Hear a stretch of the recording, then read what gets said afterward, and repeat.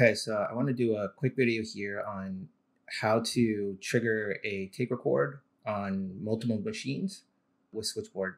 Pretty much the hardest thing here is to make sure that the OSC server is running on all the machines that you want to trigger a take recorder on. And then, also having them connect to that server.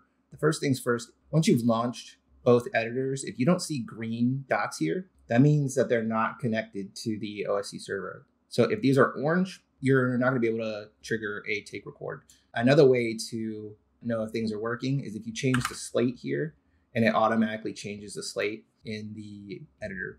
So if this is not working for you, some things to go and check are, make sure that whatever editor you want to record on is set to is recording device. This will tell it to launch a OSC server and to try and connect to that OSC server. And then a thing here is to pay attention to the ports. If you go to the docs and you have a look, it'll tell you the OSC server port and virtual production plugin matches the OSC client port, and then the OSC server address is reachable by Switchboard. So here's the server port and here's the client port. By default, these come at 6,000 and 8,000. And most times those ports are free and they can be used. A lot of times those ports can get kind of used up by something else or hang on to a zombie process. So you might have to change those port numbers.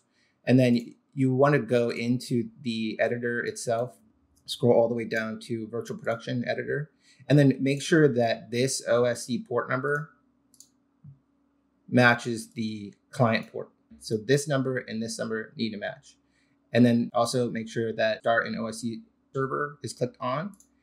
And then in the docs, this has it set to localhost 127.0.0.1. Depending on your network setup, you might not be able to use localhost. So you might have to put in your actual IP address, and then each machine needs to have its own IP address here. So if you have two machines on being launched by Switchboard, this number is going to be different for both machines. So you can just, kind of match what you have connected to Switchboard here. And then one other thing to double check if things still aren't connecting is if you go to the Switchboard plugin, make sure that OSC Switchboard listener is connected up and there's something there.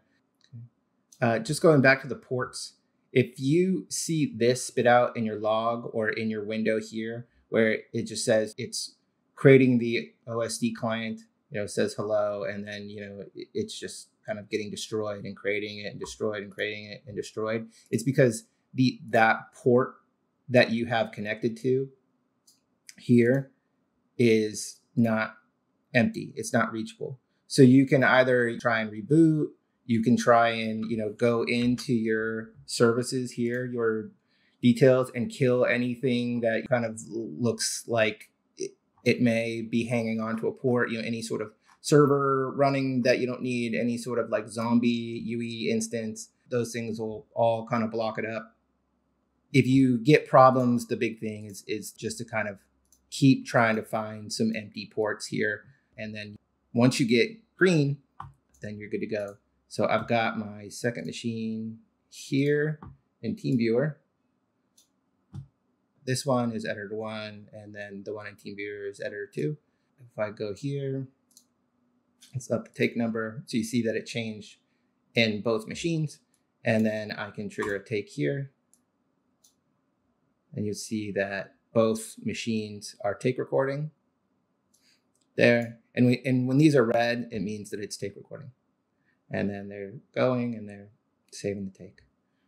So there you go. That's how to connect up two machines to take recorder and then use Switchboard to trigger a take.